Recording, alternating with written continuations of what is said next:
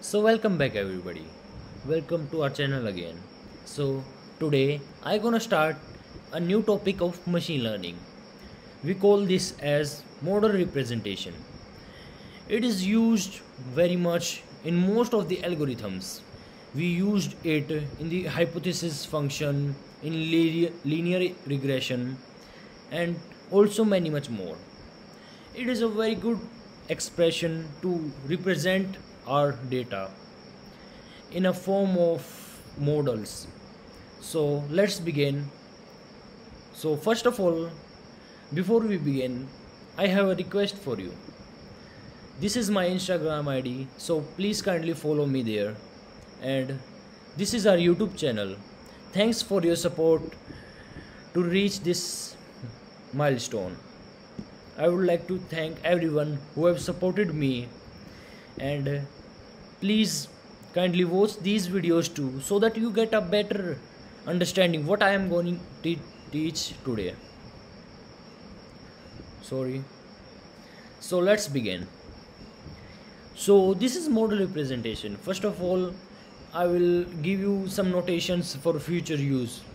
So this is x superscript I. I will denote this as an input variable. So example x superscript 1 to represent the first input variable.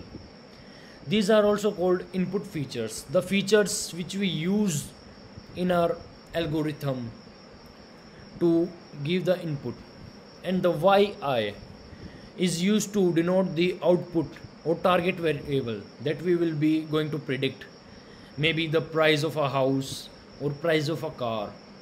A pair of both is called training examples. What I mean by that, there is a training examples like, for example, if I have a data of 200 acres of a house cost maybe $2 million, $3 million. So where that 200 acre of land is xi or x superscript 1, and the cost of 2 million, 5 million, 10 million, maybe anything else, because 200 acre is a lot of land. So that will represent our yi, y1 or y superscript I is our training examples. And the database data set that we will begin to learn is a list of m examples where we have to change the value of I from 1 to m, and it is called our training set, which we use in our algorithm to train our algorithm. So note that the I is the notation in simple and index into the training set. It is an index to represent a specific position in a training set. What I mean by that is that I have think 100 examples.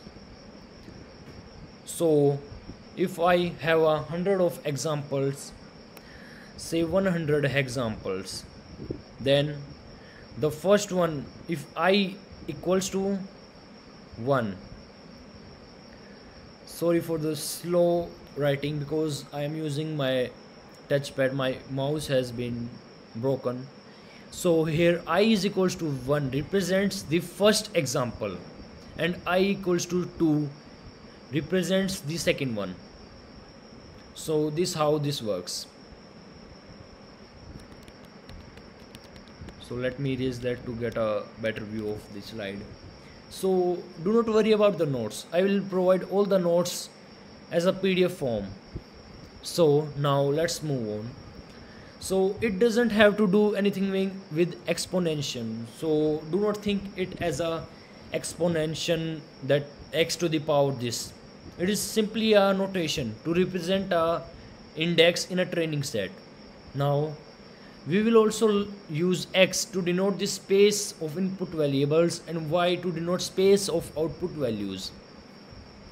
And in this example, here x and y will be equal because the number of x example inputs will give same number of outputs. Like I have a 10 inputs, then they will give 10 output prices of a, say, a land, or 10 10 different lands. So here x will be this whole xi. This will represent the whole xi. Wait a minute.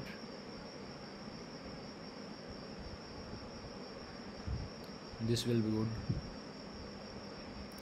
So xi superscript I, this whole data will represent the capital X term here, and similarly with the y. So wait a minute. So we have done till here. So let's move on to describe the supervised learning problem slightly more formally. Our goal is to give a training set, for example, to learn a function h x to the y, that means input to output mapping, so that hx is a good predictor for the corresponding value of y. That what I mean by that is h of x is a function. We call this as hypothesis function, which we use to map from x to y, and here we give it a value x and it find out the value of y. What should it be look like? For historical reasons, this function h is called hypothesis, which I have taught earlier. Sin pictorial, this is a pictorial representation of this. We give it a training set to our learning algorithm, and then it gives us a function from where we have this x and which gives y. So this is from input to output mapping, a good example of that.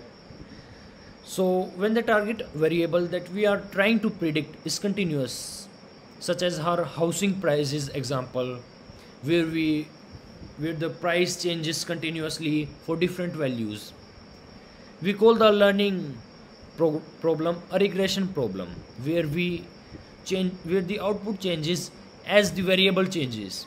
When y can take on only a small number of discrete values, such as a living area, we want to predict if dwelling is a house on an apartment, say.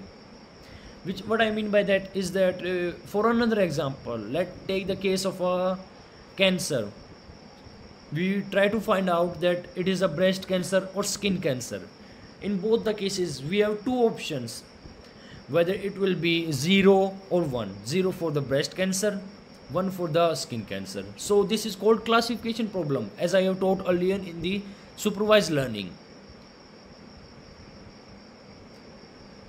So let's move on.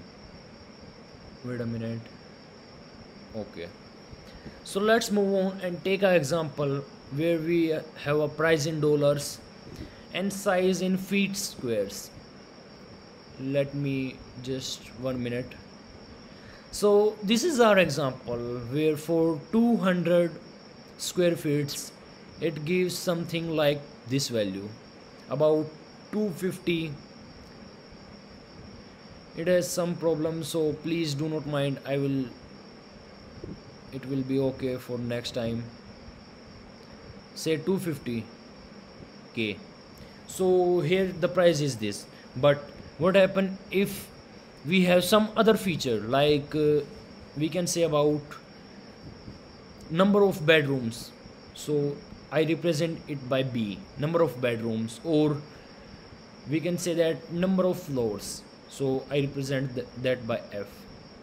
So number of floors, how many floors are there, so that gives another value. So how our function will look like? It will be a straight line like this. Wait a minute. So it will look like something like this, a straight line. It will give a straight line that will be mostly like this. Yes. So this is a good example to know about how we represent our data here. So let me just delete that. Wait a minute. Now it will be okay. So this is our house prediction, where for different values we have different prices, and that depend on multiple features. We can add multiple features that will be seen in linear regression with multiple features. So that will be another topic for another day. So let's move on. Say we have a training set of housing price in India. Say we have for India. So for sizes, prices are different. So let's say 2104 feet squares, we have a price of 460k, and where m represents the number of training examples and x represents the input variable or feature. This is x, our input variable, and this is y, our output variable. So this was that. Now here is our training set and our learning algorithm. So here x to y mapping or a hypothesis function is that. This is. So how do we represent h? So h is actually a linear, we can say that a linear equation. So linear regression, wait a minute, linear regression with one variable, unvariate linear regression. Unvariate means here 1, wait a minute, 1, O-N-E, one variable. So this is one variable, let me write this, one variable, linear regression problem. So this was for today. I will see you in the next video. So thanks for today. See you in the next video.